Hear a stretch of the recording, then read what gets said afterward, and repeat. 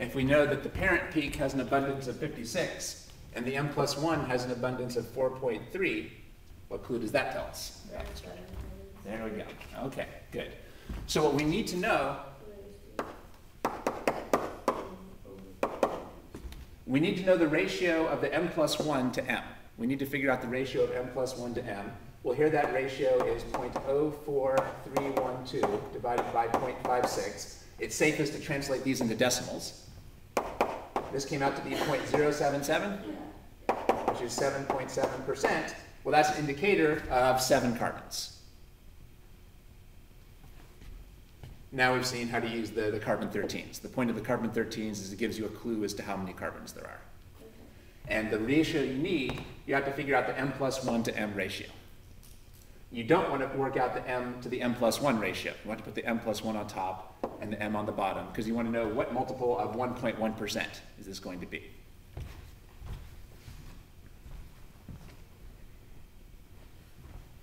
So far, so good? Yeah.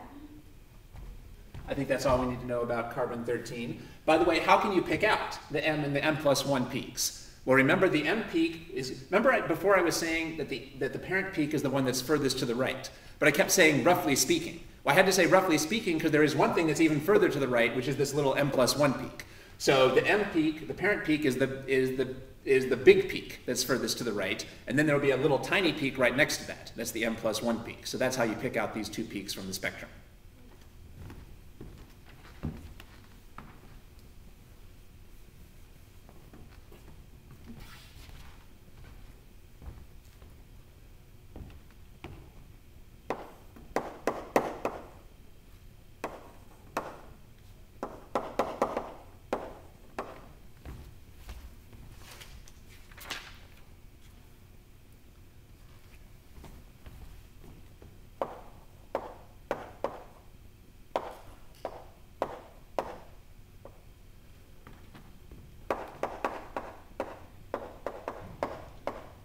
There's two common ions of bromine. Just like carbon has the ions carbon-12 and carbon-13, bromine has the ions bromine-79 and bromine-81. There was much less carbon-13 than carbon-12. There was only 1.1% as much carbon-13 as carbon-12, but the amounts of bromine-79 and bromine-81 are approximately equal. By the way, these are not exactly equal, but we can approximate them as equal. We can approximate both of these as 50%.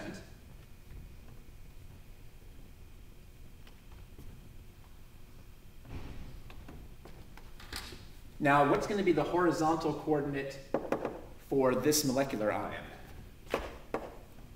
Let's figure out the horizontal coordinate for this molecular ion.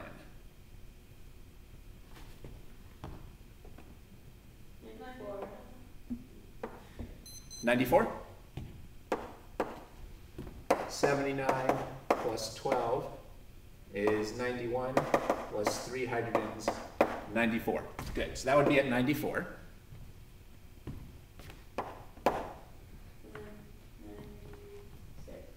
But this one would be at 96.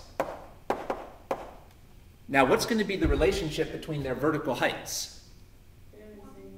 They're going to have the same height because these are in the same abundance. Remember, the vertical height represents the abundance.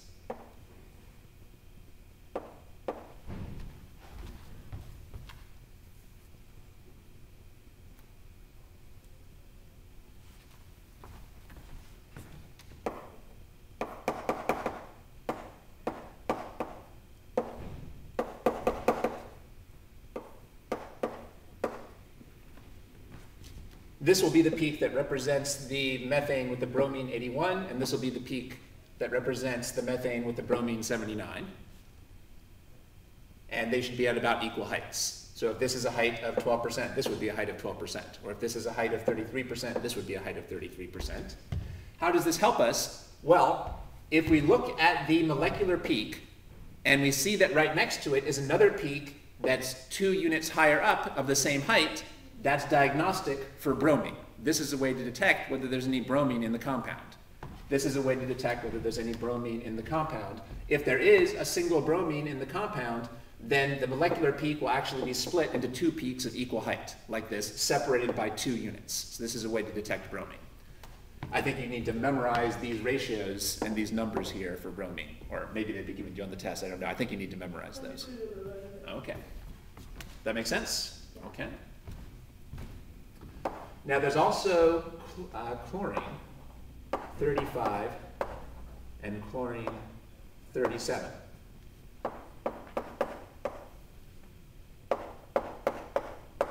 Now these do not appear in equal amounts. 3/4 of the chlorine is chlorine 35, and only 1/4 is chlorine 37.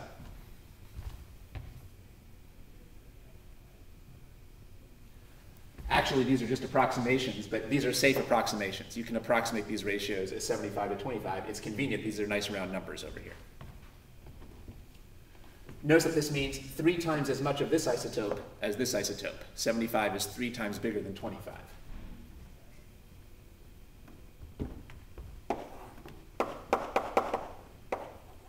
So if we had chloromethane,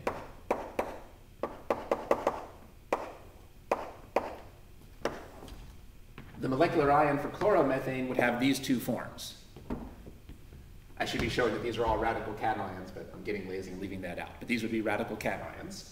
When you put a dot plus. To show that they're radical cations,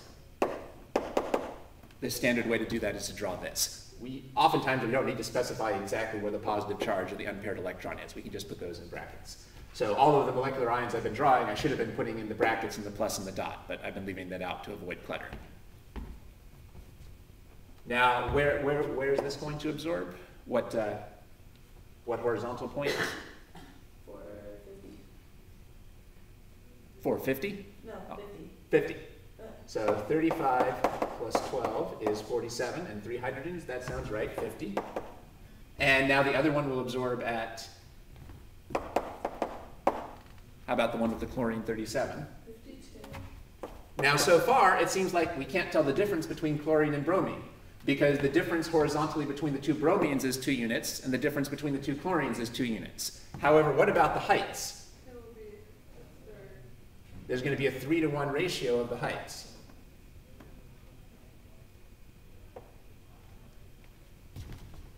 Whatever this height is, this should be 1/3 of that. Whatever this height is, this should be 1/3. For example, this is probably, I'm sure this is not the true abundance for chloromethane, but to make up a number, suppose that this height was 60%, what would this height be? 20%. So now we have a way to detect chlorine. If you look at the parent peak and you see that there's another peak 2 units to the right that's 1/3 as high, that tells you there's chlorine in the compound.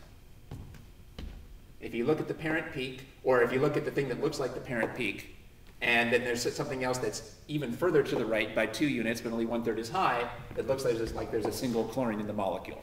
On the other hand, if we look at the parent peak, and there's another peak 2 units to the right that's at the same height, then we know that's diagnostic of a single bromine. So now we have a way to detect if there's a single bromine or a single chlorine.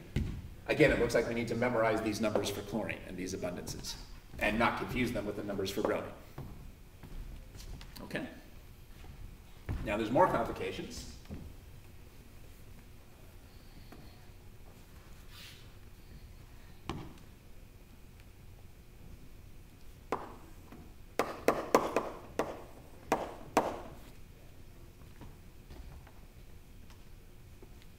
Let's say that you've got 2 bromines.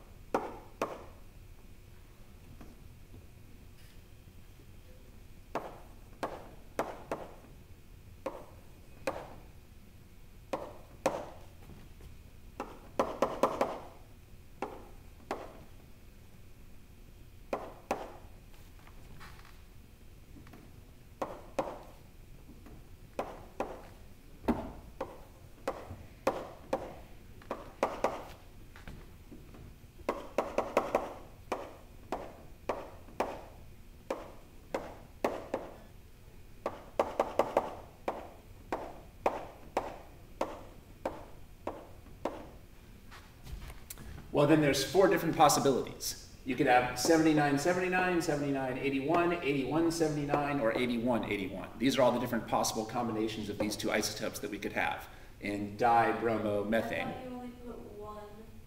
It's not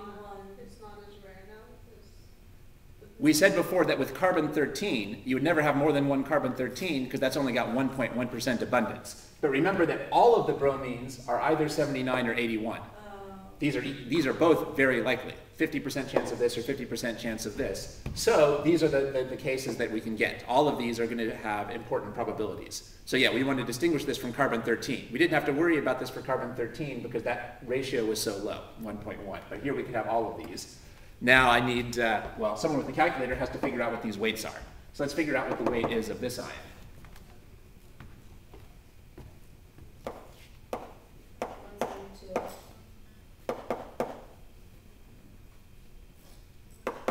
172. And